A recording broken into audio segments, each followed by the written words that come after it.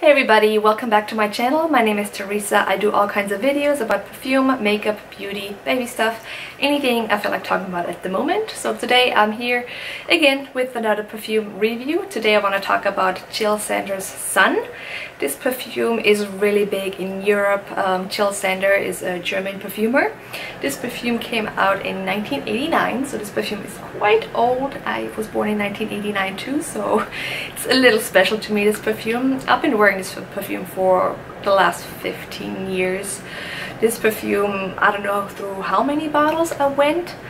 I always have this perfume. I never want to be without this, especially in the summertime. This is just the perfect summertime perfume. I know that nobody in the United States talks about this perfume and it's not really like accessible in the stores, but in Europe, Germany, Austria, like you get this anywhere where you walk in. They always have Jil Sander Sun out, and it's really affordable. It's around $20 from Amazon or around $20 fragrance net, so it's super affordable perfume. So let's just get into the notes. So this perfume has a lot of notes. This perfume has 21 notes.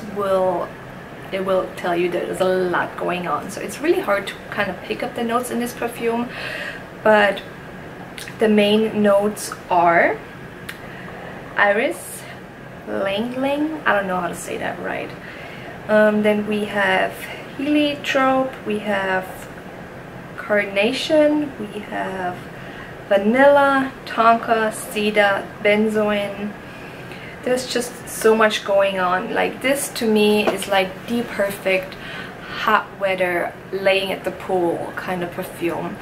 And this is not, this I would say is a summer gourmand. This is not your Dolce & Gabbana light blue where it's like citrusy fresh. This is a heavy hitter. So this is 75 ml, 2.5 fluid ounces, and it is an eau de toilette, and this is the strongest eau de toilette that I've ever tried in my whole entire life. This will last you for days. I think like if you spray this will last you 15 to 20 hours easily. Like this is such a heavy hitter. Like it's so hard to describe this perfume because there's so many notes going on. But like I said, the dry down is like a really strong vanilla. You get cedar. It's just overall a beautiful perfume, and it's just great for the summer. If you have not tried out Jil Sander Sun, I highly recommend this perfume. It is just gorgeous, and to me it's so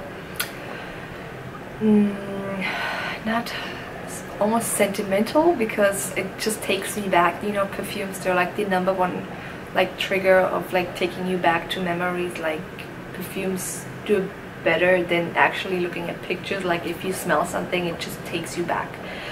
So I would definitely recommend Jil Sander Sun. And yet again, if you have not subscribed to my channel, what are you waiting on? Please give this video a thumbs up, and I will see you next time. Bye.